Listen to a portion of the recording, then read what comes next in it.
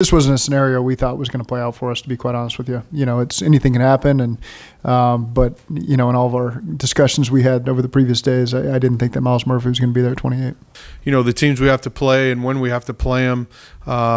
you know, the more rushers we have on the field at one time, the better we'll be, and you know, he's a guy that'll fit right in with that in that mode. Being an offensive play caller,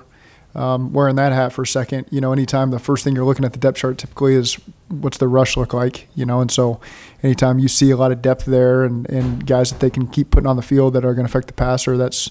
kind of the first thing you got to have a protection plan for, and then you build on from there, and so that's, you can never have enough of those guys that can play 3 downs for you.